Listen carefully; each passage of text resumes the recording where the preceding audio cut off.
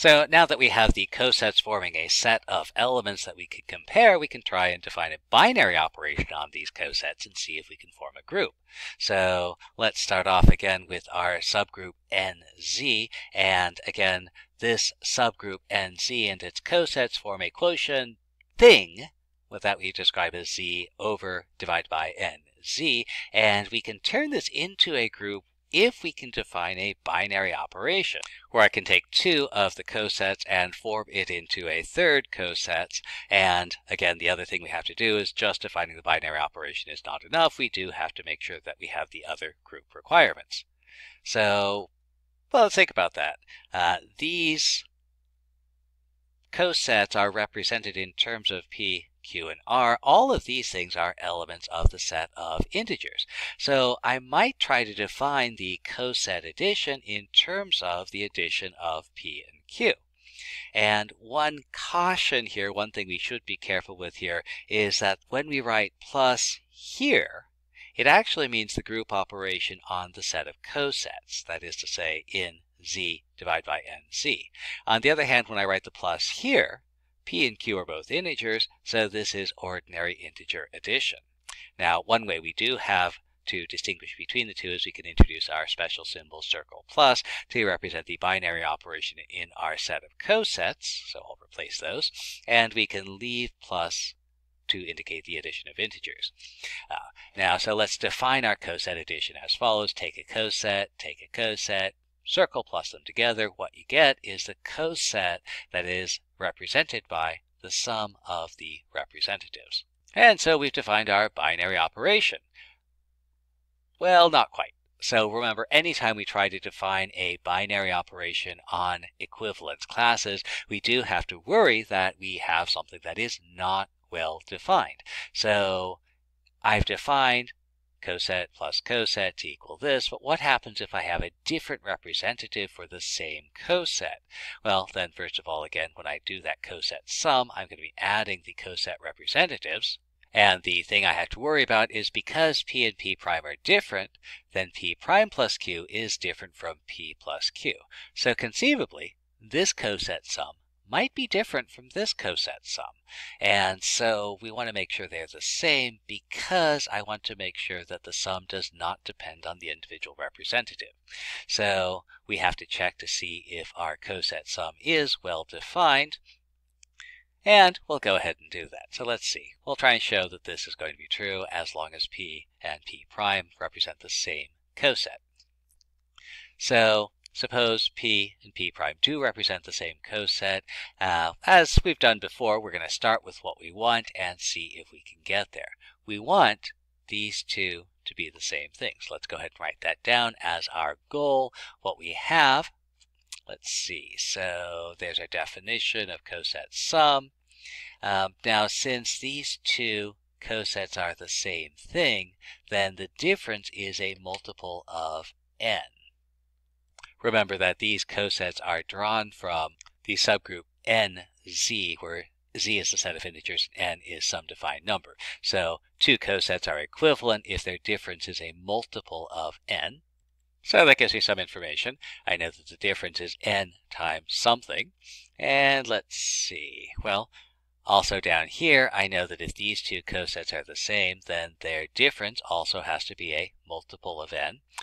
And I do a little bit of algebra, I do a little bit more algebra, and yeah, it seems like I can get from here to here without any difficulty. So I can start with the two cosets are the same, their difference is a multiple of n, and that gets me here, and it seems like I can go all the way to the end.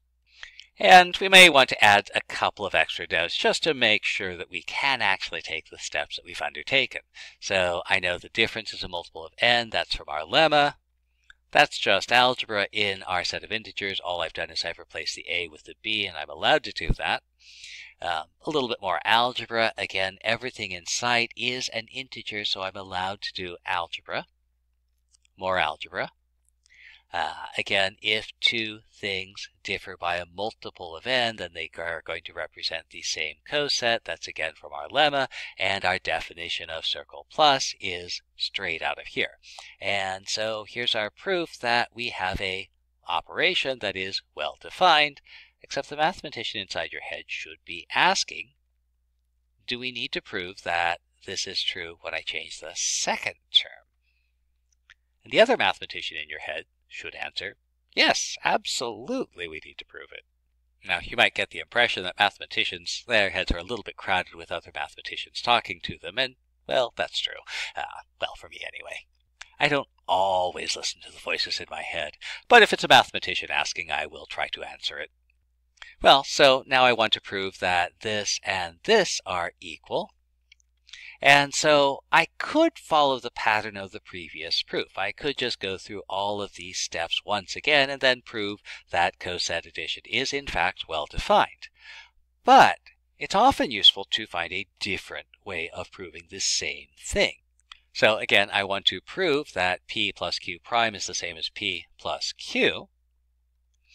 And again, I have to take this step backwards because I can't really do anything with it. And well, here's something interesting. P and Q and Q prime, these are all integers. And one of the things I know is that the addition, which is what this symbol is, commutes. I don't know whether this is a commutative operation because this is coset addition and I have no guarantee that it works. But this is just the addition of ordinary integers, and I know I have commutativity. So I can reverse these two, I can reverse these two, and I can disassemble, I can deconstruct my coset addition definition. This is q prime plus p equals q plus p, and that's exactly what I proved in the previous theorem, previous result. So this is, by the previous result, if I change the first term to something that's the same, if I change the first representative, it doesn't change anything. I still get the same sum, and then everything else follows through by definition or algebra or by the definition of coset addition. Now, why did we go through all this trouble? Well, because plus in z is commutative, the key step was interchanging the sums here.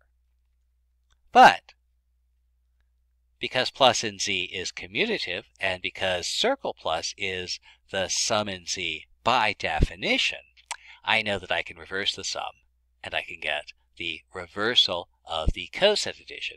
This little proof here suggested we could actually do this because we made use of that commutativity in z. And so by looking for a different proof of a result, we found something new, which is that circle plus is also a commutative operation. And this leads us to the following result when we put everything together. The cosets of z divided by nz, where we define coset addition this way, we get an abelian group out of it. Now, you should prove that all of the group properties are in fact present, that we have the identity inverse and so on and so forth. We'll leave that as an exercise, but here's the bigger question. Can we generalize this process to groups other than the group of integers? Can we go further and make similar quotient groups from subgroups? And we'll take a look at that next.